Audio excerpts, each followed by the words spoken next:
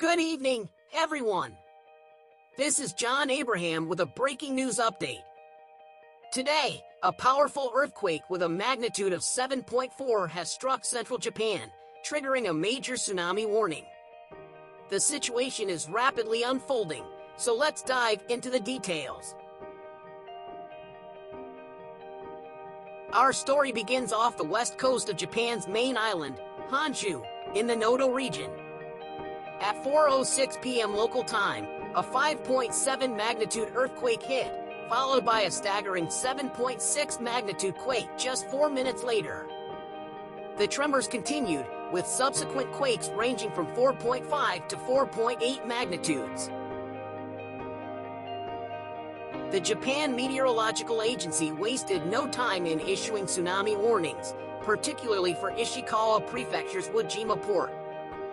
Within an hour, the first tsunami waves, measuring around 4 feet high, struck the port.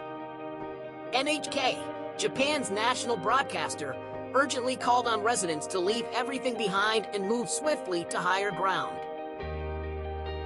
The earthquake, registering a 7 on the Japanese scale, is the strongest level. It has not only caused significant damage, with buildings collapsing in Ishikawa, but has also disrupted power. Reports from Hokuriku Electric Power indicate that over 36,000 households have lost electricity in Ishikawa and Toyama prefectures. Concerns were immediately raised about the safety of nuclear plants in the region. However, power companies reported no immediate problems, and government spokesperson Hayashi Yoshimasa confirmed the absence of abnormalities at the Shika nuclear power plant in Ishikawa. The initial quake was followed by strong aftershocks, with a 6.2 magnitude aftershock reported at 4:18 p.m. local time. While the extent of damage is still being assessed, the impact reached as far as Tokyo, with buildings shaking in the capital. The first tsunami waves, some exceeding a meter in height, hit central Japan's north coast. Wajima Port in Ishikawa Prefecture experienced waves as high as 1.2 meters at 4:21 p.m. local time.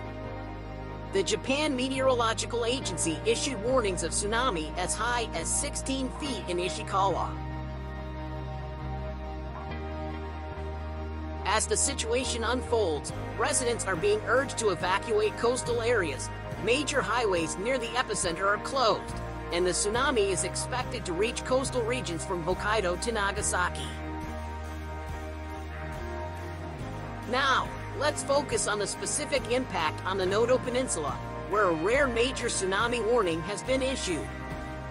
The alert, equivalent to the one issued after the devastating 2011 Tohoku earthquake, urges residents to evacuate immediately to higher ground. Nuclear plant operator TEPCO is actively checking for any impact on its facilities in the region. As of now, no irregularities have been reported at the nuclear power plant in Kashiwazaki, Niigata Prefecture. We have first-hand accounts coming in.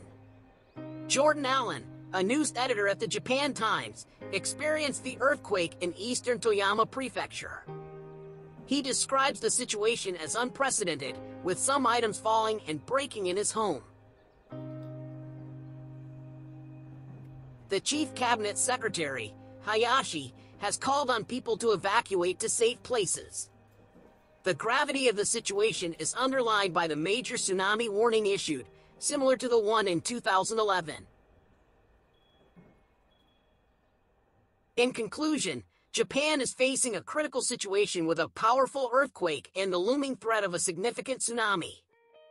Our thoughts are with the residents as they navigate these challenging times. Stay tuned for more updates on this developing story. This is John Abraham, signing off.